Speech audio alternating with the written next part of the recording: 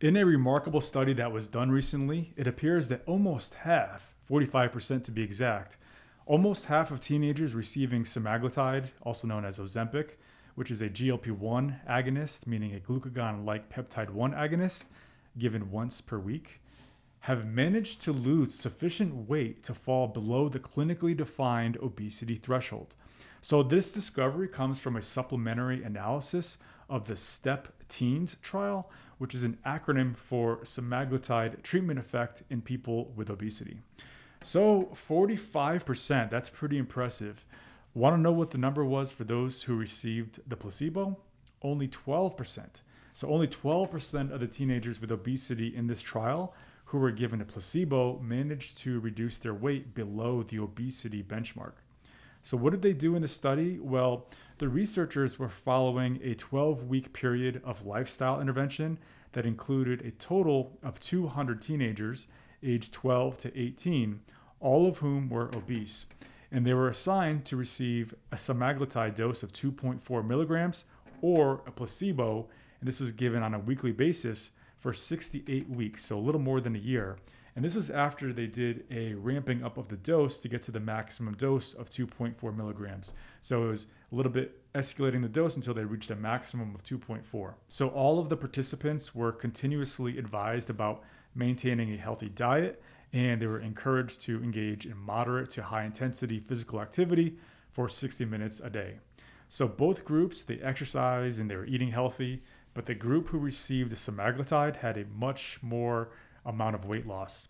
The research also uncovered that an impressive 3/4 of the participants were able to lower their BMI by at least one category after taking the drug, in comparison to just 19% who were on placebo. So semaglutide effectively reduced weight to a level below clinical obesity for nearly half of the teenagers in the study, which is a feat that has not been accomplished with other treatments except for bariatric surgery. The STEP-Teens trial is the original study that found that semaglutide aided teenagers in weight loss, which is what led the FDA to approve this drug for use in those who are 12 and older back in January of this year. Obesity management is more than just these drugs like Ozempic, Wegovy, and Mounjaro.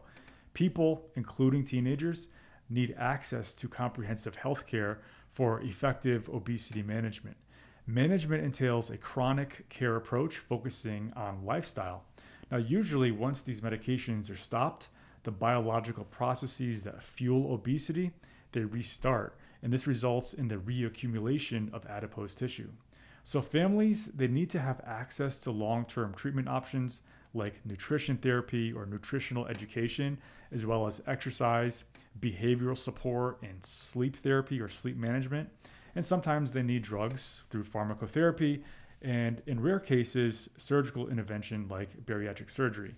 But with these new medications, it's basically like, in terms of its effectiveness, essentially this on the same level as bariatric surgery without the same complications that you get from bariatric surgery. The STEP-Teens study results are a hopeful advancement in treating adolescent obesity and its associated liver function complications.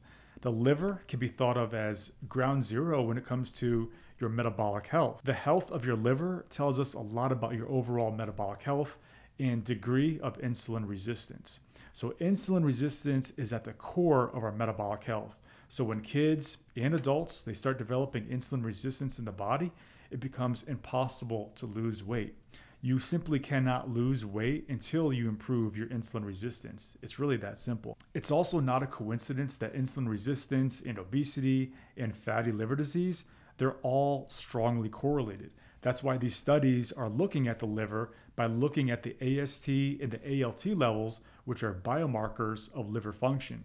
And it's also no coincidence that these weight loss drugs of Ozempic, Wegovy, Mounjaro are improving AST and ALT levels. They're bringing them down. So the secondary analysis of the STEP-Teens study delved into the impact of semaglutide, specifically at the 2.4 milligram dose, on transitioning teenagers from one BMI category to another, including falling below the obesity threshold into overweight or normal weight categories. Now, there's a lot to unpack with all of these GLP-1 agonists, so if you want to learn more on how they affect the body, definitely check out this video right here.